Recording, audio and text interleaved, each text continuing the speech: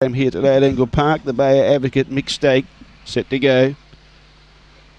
Away, El Gran Suarez began okay. Slow away was Springvale Pat. Favourite gets into second placing, chasing at the Savoys, getting that inside run now and charging through. Going with it was Opal Bale. Then in turn behind those in fourth placing was Chance at Irinka Grant.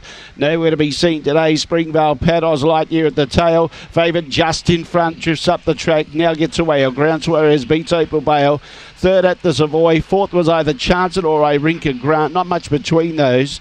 Then we had Elsewhere, Oz Lightyear and Springvale Bat all together at the tail end of the field. The time is 22.64. It's 1, 2, 6 and 4. Favourite Too Good. 1, 2, 6 and 4.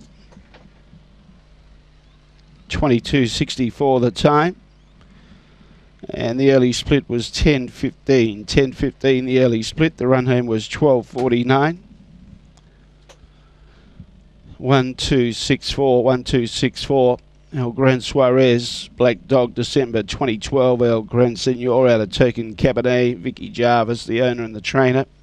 Began not too bad for him today. Was up nice and handy.